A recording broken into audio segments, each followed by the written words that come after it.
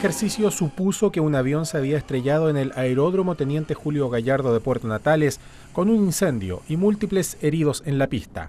La prueba para los organismos de emergencia reveló que se debe mejorar para enfrentar casos reales. Se simuló la caída de un avión, ¿cierto?, con muchas personas heridas, lesionadas y fallecidas.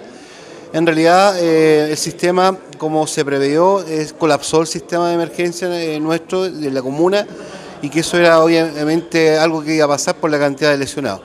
Así que sacamos lecciones aprendidas, tenemos que mejorar varias cosas a nivel de comuna. Ha sido un momento muy beneficioso, donde se han levantado varios aspectos por mejorar, ¿no es cierto?, y otros por potenciar, donde los diferentes sectores, ya se diga bomberos, el SAMU, ¿no es cierto?, el ABC, todo lo correspondiente, inclusive CONAF, la empresa privada, hemos tenido también la representación de la propia empresa privada con mucho interés trabajando en nuestra mesa, en nuestro COGRID, que se destacó en este lugar para poder mejorar aspectos que desde la empresa también para atender a todos los pasajeros y todo lo que corresponda en su minuto, que ojalá no suceda en este aeródromo. El Estado y también los privados deberán ver cómo mejorar las reacciones ante emergencias que pueden superar las capacidades instaladas en la comuna.